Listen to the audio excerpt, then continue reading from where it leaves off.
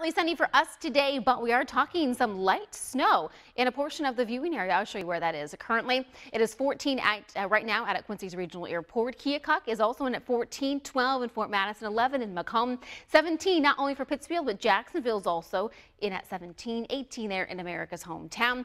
We are talking some strong winds right now, currently out of the northwest at 18 miles an hour. It's going to be a blustery day today, so even though temperatures are going to be into the lower 20s, it'll feel more like the single digits through much of today.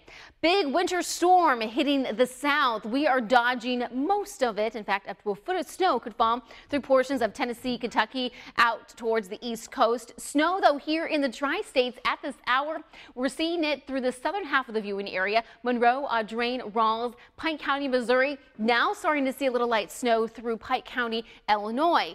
Slick conditions there, so just be careful. A few scattered snow showers as well heading into southeast Iowa.